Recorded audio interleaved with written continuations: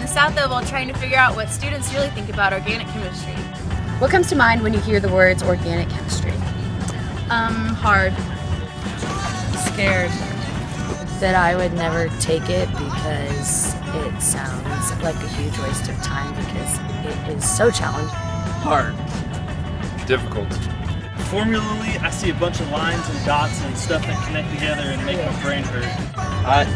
One has lines and one has a little triangle deal. So. Yeah, I agree. 2 tert-butyl methyl hexene. 2 tert-butyl 4-methyl 1-hexene.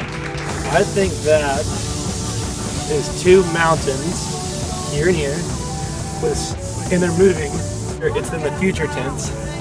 April, and that's a 0 with a 1 first. I think students need to know organic chemistry for like uses in real life. I don't really know what organic chemistry, the difference between that and regular chemistry are, so I would say no. When am I ever going to use organic chemistry? I don't even know what it is. What students don't know is that organic chemistry happens all over campus all the time, and it's actually not that hard to understand. Canes is one of the most popular places to eat on this campus because it's conveniently located in the freshman dorms. But did you know that there's actually a lot of organic chemistry in Canes? You know, well, I'm a chicken fried and cold beer on a Friday night, a pair of jeans that fit just right, and the radio.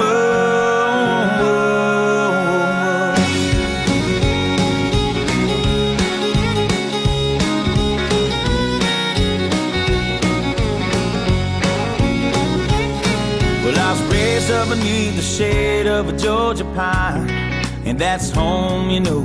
Sweet tea, pecan pie, and homemade wine, where the peaches grow. In my house, it's not much to talk about,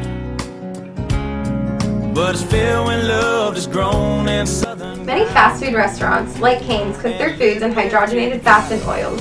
These fats and oils are used to prepare food, contain long alkyl chains. An alkyl chain is just a chain that contains carbons and hydrogens. This is an alkyl chain. Everywhere that there's a corner is a carbon, and coming off of that is enough hydrogen to fill 4 bonds. So here there would be 2 hydrogens and here there are 3. A common fat in many foods we consume daily is trans fat. Trans fats are used in many restaurants, like Canes, because they make our food taste better, but they're cheap and reusable. These molecules may look similar, but their main difference lies in the configuration of their double bond. This molecule has a cis bond, meaning the substituents attached to the double bond are on the same side. However, this molecule has a trans bond, meaning that its substituents are connected on the opposite sides of the double bond, making it a trans fat.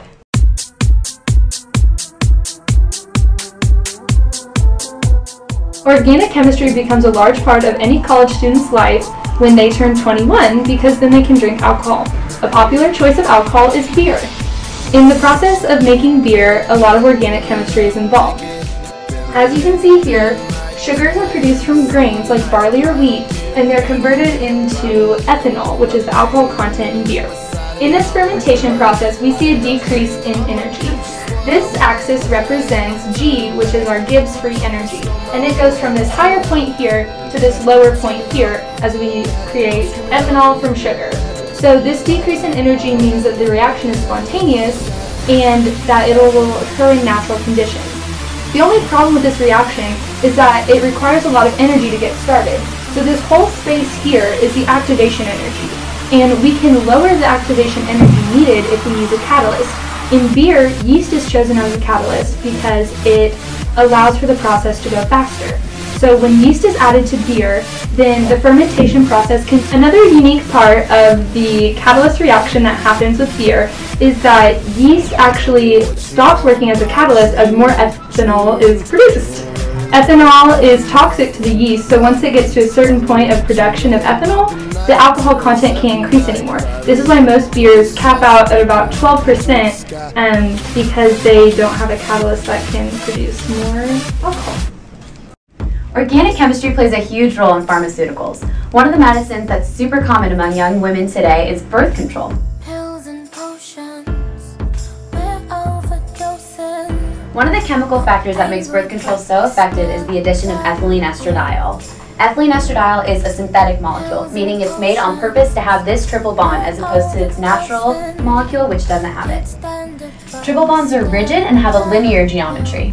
That means that they bond to their target receptors in the body more effectively as drugs. Ethylene estradiol has the perfect balance of rigidity and flexibility, making its birth control super effective.